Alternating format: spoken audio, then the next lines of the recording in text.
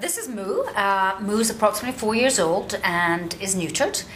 He's been here for 2 years, actually 2 years this month, and was brought in as his owner was evicted. Moo is a cancer survivor.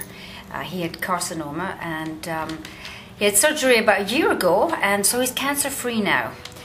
He would do best with other cats, and he's got lots of best friends in the shelter, and he's fine with dogs.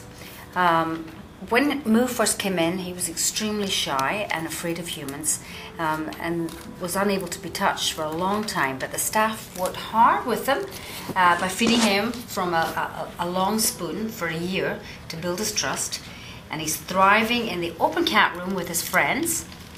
He'd probably be best in a quieter home with someone willing to give him the time to trust him. Another wonderful potential pet here.